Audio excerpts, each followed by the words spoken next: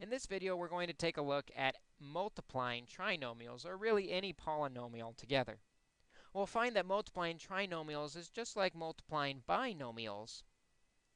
We just have to account for more terms. If we have the binomial 3x minus 4 times the trinomial 9x squared plus 12x plus 16, we'll see the same pattern we saw with binomials, where we grab the first term and multiply it by every term in the next polynomial. So we'll start with 3x times 9x squared. 3 times 9 is 27. X times x squared is x cubed, adding the exponents. 3x times 12. 3 times 12 is 36. X times x is x squared. And then 3x times 16. 3 times 16 is 48. X. And then we can move on to the second term. The negative 4 now needs to distribute through the next polynomial. Negative 4 times 9x squared is negative 36x squared. Negative 4 times 12x is negative 48x. And finally, negative 4 times 16 is negative 64. It's an extension, really, of the binomials that we saw before. Just keep distributing each term all the way through. Now we just have to look for like terms. We have this 27x cubed, nothing like it. 36x squared is like the negative 36x squared, which is really nice because they subtract out to 0. 48x is like negative 48x, which again is really nice because they subtract out to 0. All that's left is the negative 64. Our polynomials multiply to 27x cubed minus 64. This one's going to be particularly interesting to us in the factoring unit, when all those terms in the middle subtracted out and we were just left with the binomial. But for now, we'll just keep practicing with multiplying by distributing. Let's take a look at our second example.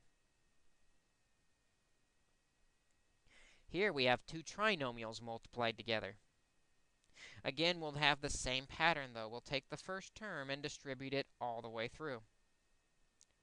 2x squared times 4x squared is 8x to the 2 plus 2, fourth power. 2x squared times negative 2x is negative 4x squared cubed. Don't forget we're adding 1. 2x squared times negative 6 is negative 12x squared. And then we'll move on to the second term, the negative 6. Negative 6 times 4x, negative 6x times 4x is negative 24, x to the third power.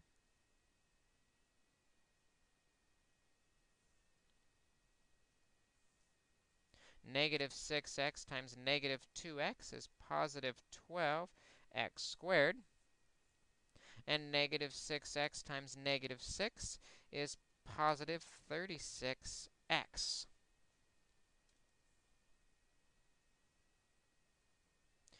Now we have to distribute the 1 through. Multiplying 1 times 4x squared is 4x squared. Multiplying the 1 times the negative 2x is negative 2x. And then finally, I'm out of color, so we'll have to repeat the blue here at the end. 1 times negative 6 is negative 6. Lots and lots of terms. Just because this problem becomes really big, though, doesn't make it difficult. It's the same pattern repeated over and over again. Take the first term, distribute it through the next polynomial. Take the next term, distribute it through the next polynomial, and keep repeating until we're done. Now all we have to do is combine a lot of like terms. We've got 8x to the fourth. There's nothing like it. Negative 4x cubed is like the negative 24x cubed. That gives us negative 28x cubed. the negative 12x squared plus 12x squared plus 4x squared gives us just plus 4x squared. Then there's 36x minus 2x is 34x.